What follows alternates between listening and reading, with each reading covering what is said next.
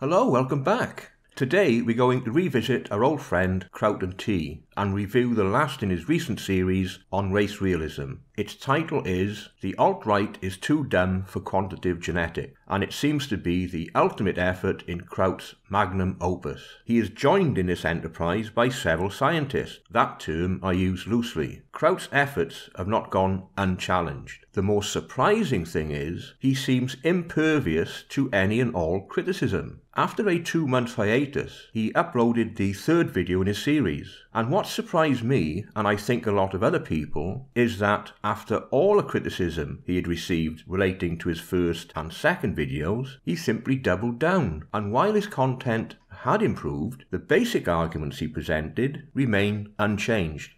I have watched several YouTubers respond to Kraut Tea's efforts, all of which address Kraut's position either directly or indirectly. If you are interested in a detailed refutation of Kraut's arguments, then I recommend you watch all three, because collectively they offer an effective and comprehensive rebuttal of Kraut's entire project. The first is the biologist Jean-Francois Gariépy. He offers a detailed point-by-point technical response to Kraut's videos. Next is a live stream by Teal Deer and Bunny Blackwell. They touch on every topic that is relevant to the discussion, and it's well worth a listen. This live stream, by the way, was brought to my attention by Shuttlecock on Twitter. Last but not least is a video by the Justicar titled Kraut Does a Not Science. I recommend this video because Justicar defines the race realist position very well. The lesson here, I suppose, if you want a problem defined, ask a mathematician. The videos will be linked in the description box below. It should go without saying that you should view the response videos made by Alternative Hypothesis to Kraut's criticism of his work. Because of the personal nature of Kraut's criticism, it should not be assumed that he presents the content of Alternative Hypothesis fairly, so it is essential that you listen to the responses made by Alternative Hypothesis before reaching any conclusion. His channel will also be linked in the description box below. I think it fair to say that Kraut's efforts have not been well received in some circles, and his videos have been subject to comprehensive and cogent criticism. So you might be asking yourself, what is there left to say about the matter? In this video, I would like us to approach the topic from a slightly different perspective. We will try to avoid going over the points made elsewhere, and that does leave us with a few issues we can take a look at, because Kraut and the League of Extraordinary Scientists are a gift that just keeps on giving. They provide us, perhaps unwittingly, with an endless adventure. So let's begin. Newspaper articles as a source. However, in STEM, speculation without evidence is nothing but worthless, and there are strict rules to source every single claim that is made. And since these videos are by now made with the help of actual STEM researchers and academics, it comes without saying that I have eventually resigned to put myself under the same standard of work for these videos that they would require and are happy with. In short, that means that the typical anti-social justice video with sources, if existent at all, being some newspaper articles will not work here. Every claim made on a scientific basis must, under all circumstances, be sourced. And what differentiates sources in STEM from sources one puts forward in politics is that source lists are incredibly long. To quote a Dutch chemistry student who helped me with the work on this video, "If I hand in a paper that only has 7 sources, people will look at me and ask, is this supposed to be a joke? I will not read it." I advise you to try this yourself. Take your time and stroll through various biology and chemistry papers on asm.org, embopress.org, PubMed,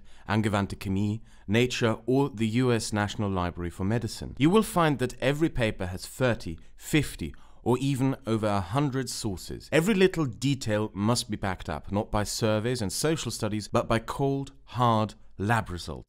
Now we pause here because the simple fact of the matter is, we're not publishing scientific papers here on YouTube. When was the last time you read a scientific paper authored by a railway gun, a cartoon cat, a guy without a head, and a bloody steam engine? So let's drop all this pretentious nonsense. We're not comparing like to like. Of course, providing references is always a good idea, but the purpose they serve is different. Very few people watching your video, Kraut, would be capable of narrowing down the relevant publication by your use of a particular term. No one is going to search through all your citations because they have an issue with your video, because you have failed to link the references to particular sections or statements within the video. This renders their use purely ornamental. Unless the viewer has at least some expertise relating to the topic, without linking citation to specific statement, you leave yourself open to the accusation of simply employing the wall of text technique, and that, Kraut, would be a fair criticism. In one point in the video, he mentions that an effect size in a study in an article he's talking about is so small that it must fall within the margin of error. But if you read the abstract, you'll find that no, there's a positive effect size with a 95% confidence interval in all three of the conditions analyzed.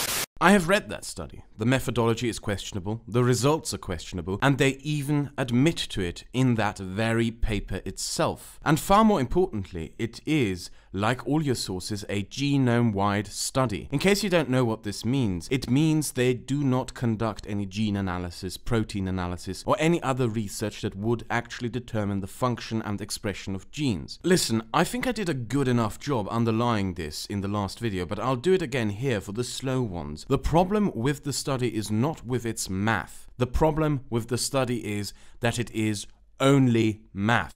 The methodology is questionable, the results are questionable, and they even admit to it in that very paper itself. Oh, really? How many papers have you read where the authors admit to using questionable methodology, or have admitted that their results are questionable, or that their data is nonsense? How many, Kraut? Okay, we might have a world's first, so let's have a look at these dire examples of scientific legerdemain you use in support of your statement. So, we have nothing. There is nothing here that supports your conclusion, Kraut. Where is the reference to methodology? Where are the questionable results? Is it the use of guarded terms, such as may or might, that offend your sensibilities? Is it the caveats, Kraut? Is that the problem? You claim questionable methodology, then simply move on as if it's a fact. You claim the results are questionable, but you don't trouble yourself to explain why. Do you really expect people to take you seriously if this is a typical example of your scientific insight? Apparently, I don't understand what quantitative genetics are, and apparently a PhD research geneticist also doesn't understand what quantitative genetics are. And Alt-Hype's argument in this video of his, basically summarized, is that we do not need all this research stuff that biologists do. We don't need gene expression studies, protein analysis, and knockout studies, and histological research. All that laboratory work that all those scientists do, yeah, screw that. All we need is quantitative genetics and psychologists to make conclusions about biology. Right, it's a field, okay? And what these people are doing, Kraut and this chem savant guy, is they're denying either the existence or the validity of an entire field. I mean, often you'll see people saying that their opponents are anti-science, and that's just sort of a you're dumb, I'm smart talking point. But in this regard, I can say that these two goobers are literally against an entire field of research. Well, interesting point. The problem is, as far as I can tell, alternative hypothesis is not saying that molecular biology is irrelevant, but that quantitative genetics is still relevant, and perhaps in some areas of research, perhaps more relevant than molecular genetics. They are complementary fields of study, Kraut. You either misunderstand the position taken by alternative hypothesis, or you're strawmanning. Let's see if I can put it another way. In practice, quantitative geneticists are able to identify candidate genes for a particular trait that molecular geneticists will seek to identify. That is, they identify that part of the genome that corresponds to the candidate gene. And while we're on the topic, what is a gene in the first place? And would the field of genetics grind to a halt if we could not sequence the genome, which seems to be the major implication in your argument? Let's take a look at the work of Thomas Morgan and his relationship with fruit flies, and let's touch lightly on the issue surrounding the problems of instrumentality and scientific observation along the way. Thomas Morgan was one of the founders of genetics. He gives his name to the Centimorgan, which is the unit used to indicate distance between positions on chromosomes. A point to note is that when Morgan began his work on genetics, the most powerful instrument available to biologists at that time was the microscope. Yet Morgan won the Nobel Prize in 1933 for his discoveries, which included the description and role that the chromosome played in heredity. The structure of the chromosome was not discovered until 1953, when its internal structure was determined by Watson and Crick. Yet working with a humble fruit fly, Morgan had successfully mapped specific genes without knowing the true structure or even composition of DNA. We know he was successful in this because when we compare his proposed loci, they match those found using modern sequencing methods. The point here is that the quantitative methods developed by early geneticists like Morgan actually work. They are foundational. The problem with Kraut, and perhaps more worrying, the issue with his scientific collaborators, is for some reason, as yet undetermined, they seem ignorant of how scientific discovery and research proceeds. Kraut believes that science rests purely on deductive methods, and this is simply not the case, and never has been. Hypotheses cannot be constructed by deductive methods, for the simple reason it does not account for the novel. To develop a hypothesis, you necessarily engage in inductive reasoning, or more often than not, abductive reasoning, particularly in fields such as biology. Abductive reasoning is also known, more commonly, as inference to the best explanation. Are there any well-known examples of this type of reasoning in science? Well, yes, indeed there are. Evolution, the Higgs boson, relativity, quantum chromodynamics. The list is endless. Listen now to Richard Feynman, who was awarded the Nobel Prize in 1965 for his work in quantum electrodynamics, as he touches on this very topic. Now I'm going to discuss how we would look for a new law. In general, we look for a new law by the following process. First, we guess it. Then we well, don't laugh, that's really true. Then we compute the consequences of the guess to see what, if this is right, if this law that we guessed is right, we see what it would imply, and then we compare those computation results to nature, or we say compare to experiment or experience. Compare it directly with observation to see if it works. If it disagrees with experiment, it's wrong. In that simple statement is the key to science. It doesn't make a difference how beautiful your guess is, it doesn't make a difference how smart you are who made the guess, or what his name is. If it disagrees with experiment, it's wrong. That's all there is to it.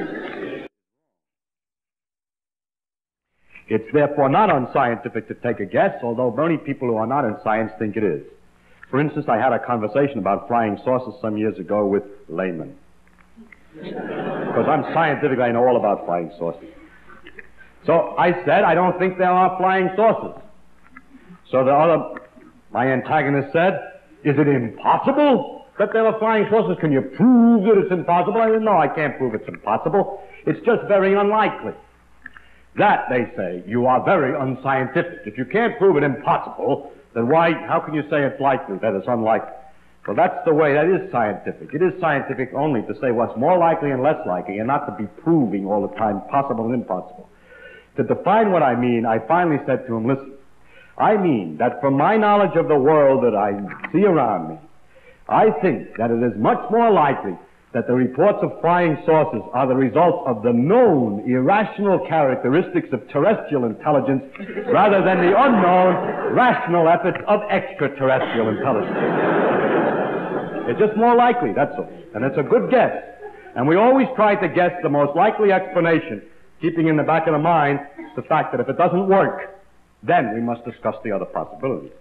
The simple fact of the matter, Kraut, is easy to grasp. Theoretical physicists did not put their work on the standard model on hold while they waited for the experimental physicists to confirm the existence of the Higgs boson. Because that would be silly, wouldn't it, Kraut? And while we are pondering the Higgs, bear in mind, no one has ever seen one, and it's unlikely that anyone ever will. Nor are they likely to bottle one in a jar. The evidence for the Higgs is statistical. It's the result of millions of trials over months and years. The evidence for its existence is a statistical anomaly, a blip on a graph, where the theory predicted it would be. No one will be able to show you a Higgs boson, Kraut. Your position in relation to such matters is total bollocks, and your scientific collaborators should have told you as much, which leaves one wondering, why didn't they? Let's break this down to show how stupid it is. He is literally comparing a controlled environment where we decide the mating habits of plants and animals to the chaotic and unpredictable environment of nature, as if they were equal. Even worse, he seems to believe that traits such, let's give as an example, the size of eggs laid by chicken species, are comparable to complex traits such as intelligence, thereby setting up a completely false comparison. You can breed domesticated animals for specific purposes by observing the results in, for example, how much milk output a cow species has, egg output, meat output, etc., etc. A process of experimentation that is called selective breeding and has been done since the dawn of humankind with domesticated animals and crops. But can you do that for intelligence? And can you do that for human beings? Where's the supposed selective breeding of human beings happening? Where is the selective breeding with the intention of isolating supposedly heritable intelligence traits happening? Intelligence is a complex trait that is substantially influenced by environmental factors. As such, this idea that you can observe heritability of intelligence on the same basis as you can, for example, prove the heritability of variation in egg sizes by chickens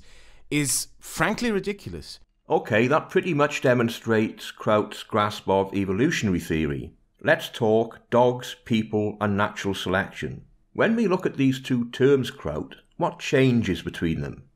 We have artificial selection and natural selection. No rush. Think about it. If you want a clue, both contain the words selection.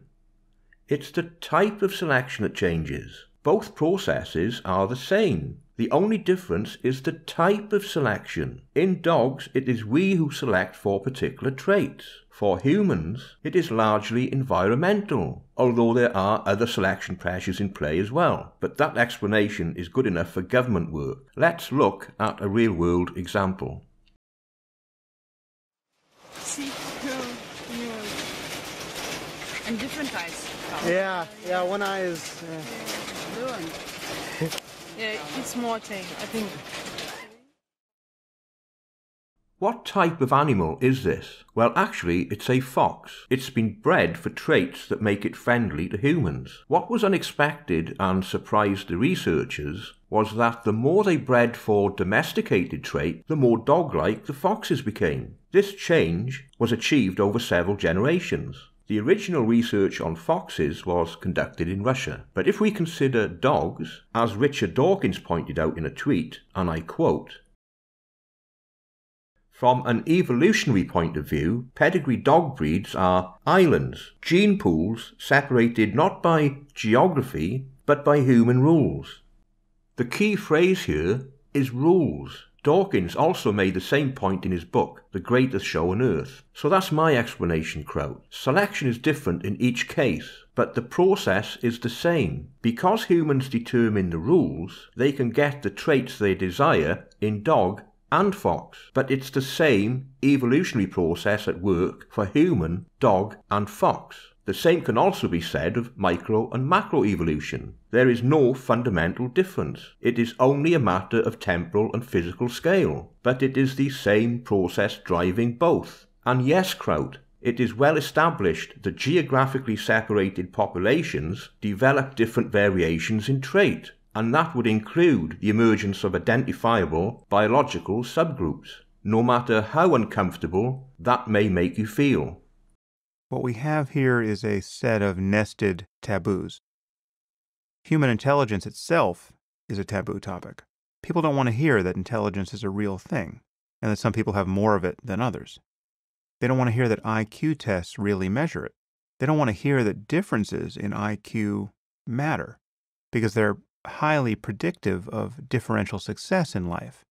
And not just for things like educational attainment and wealth, but for things like out-of-wedlock birth and mortality. People don't want to hear that a person's intelligence is in large measure due to his or her genes, and that there seems to be very little we can do environmentally to increase a person's intelligence, even in childhood. It's not that the environment doesn't matter, but genes appear to be 50 to 80% of the story. People don't want to hear this, and they certainly don't want to hear that average IQ differs across races and ethnic groups. Now, for better or worse, these are all facts. In fact, there is almost nothing in psychological science for which there is more evidence than these claims.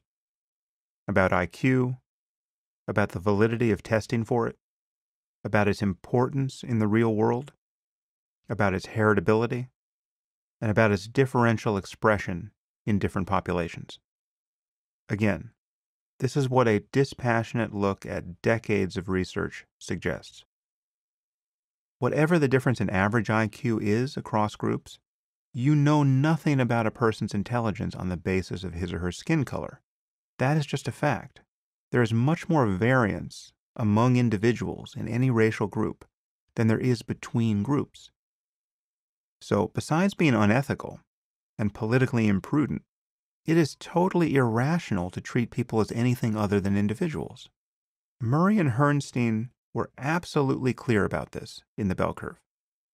So, what happened to Murray, as far as I can tell, has had nothing to do with errors of scholarship, of which undoubtedly there must be some, or for the way he's conducted himself since, or for his personal motives for discussing these topics in the first place. Rather, his scapegoating has been entirely the result of his having merely discussed differences in human intelligence at all. Now, it's certainly true that the definitions of both intelligence and race are open for debate, to some degree. And there can be cultural influences in the concepts we use that we don't totally understand. But the efforts to invalidate the very notions of general intelligence and race have been wholly unconvincing from a psychometric and biological point of view, and are obviously motivated by a political discomfort in talking about these things, on points about which there is virtually no scientific controversy.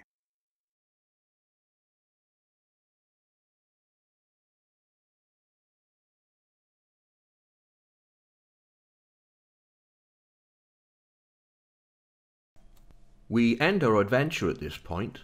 I hope you found something of interest in this video.